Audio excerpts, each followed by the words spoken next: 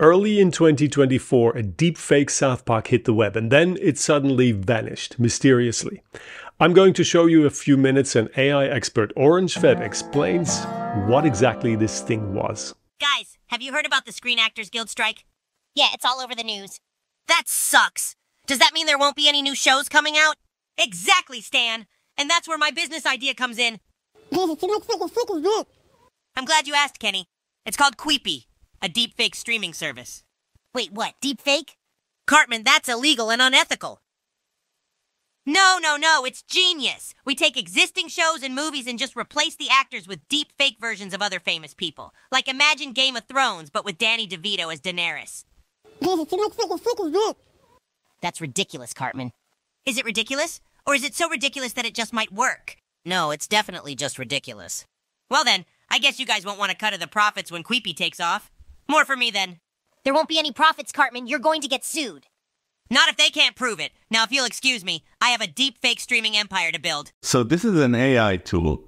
It's essentially a demo because they said we're going to take some kind of format for a comedy show and something that's easy to bring to life visually.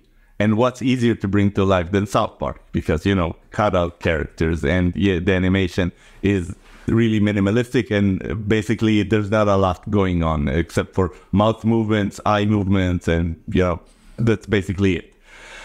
And they said, okay, so we're going to create a tool that can create South Park episodes. And you give it a prompt and it just creates the whole episode. It's an amazing demonstration. So, as we were saying, Mr. Spokesman, our idea is called Queepi. It's a deepfake streaming service. Huh, interesting concept. But how do you plan on pulling this off? Well, sir, we take existing shows and movies and replace the actors with deepfake versions of other famous people. Imagine The Lion King, but with Samuel L. Jackson as Simba. Or Frozen with Ryan Reynolds as Elsa. Intriguing, but I'm not convinced you can pull it off. Trust us, Mr. Spokesman. We've got this under control. The thing is, boys, a project like this requires a lot of funding. Have you secured any investors yet? Well, not exactly.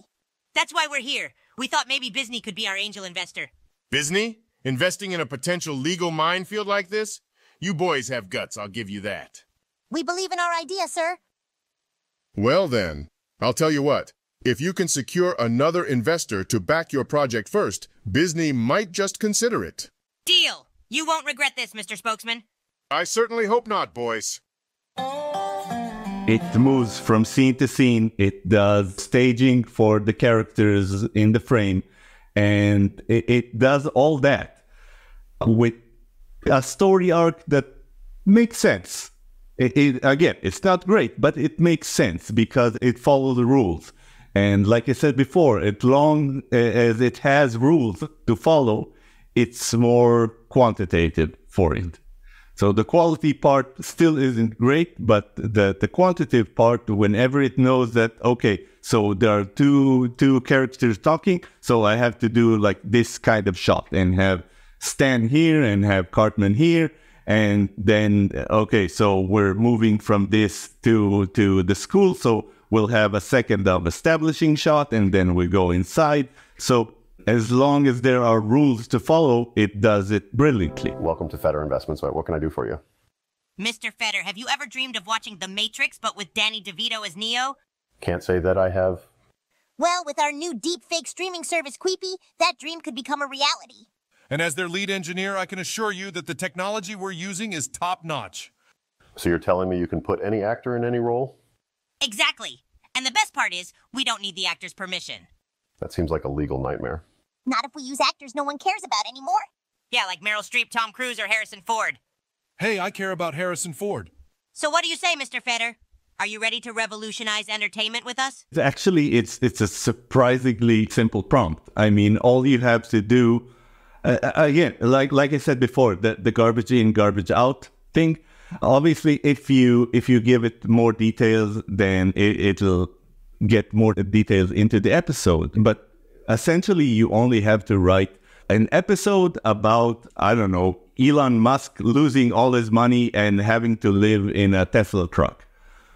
And it'll take it from there. You don't have to tell it, okay, so it'll start with that and then build up to whatever, and then act 2 will be, and then the climax will be this, and then it will be that. No, you have to just, all you need is like this general idea, and it'll generate it from that. In our third and final chat, Oren predicts that the job of screenwriter will all but disappear in about 5 phases. And he shows what he did to the work of Stanley Kubrick and what else we can expect to see soon. Make sure you subscribe so I can notify you when that video goes live. And if you're a screenwriter, hurry up and get that script out before you're obsolete. The immersion training may help you beat the clock and find your own human voice. It's a risky investment, but I like risks. Count me in. Happy watching, happy writing. Cheers.